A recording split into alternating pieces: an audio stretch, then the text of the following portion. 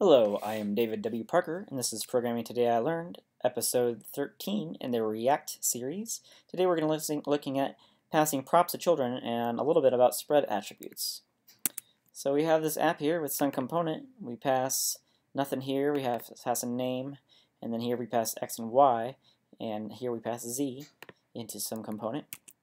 Some component grabs the name and then uses the spread attributes operator here to grab all of the others, and it says what the name is here with parent, and then it passes the child component, pass name, we'll pass just a hard-coded number here for num, and then the others in we'll just pass in as others.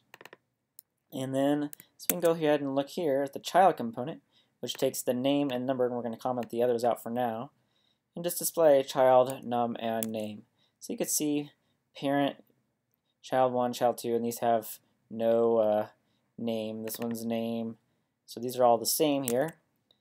But what we can do here is we can grab using the spread attributes, we can grab the others and go ahead and refresh that, and then look at the console log here. And you can see that this is undefined and then object, undefined object. So for the first ones.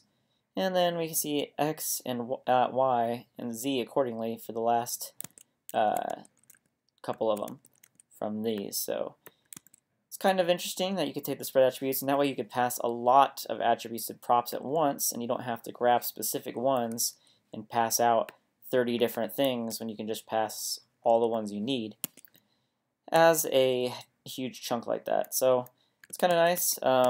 Very simple, and I hope you like what you saw today. Please subscribe if you did. Thank you.